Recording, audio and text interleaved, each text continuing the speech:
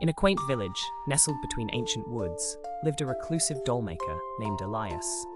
His lifelike dolls were famed far and wide, yet no one knew his secret. One stormy night, young Clara, an orphan from the village, sought refuge in his shop.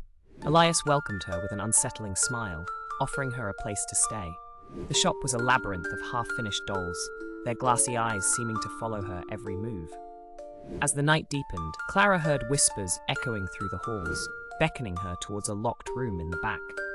Curiosity overpowered her fear, and she picked the lock with trembling hands.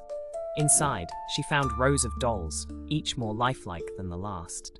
In the center of the room stood a grand mirror, reflecting not her own image, but that of another young girl, her eyes filled with terror.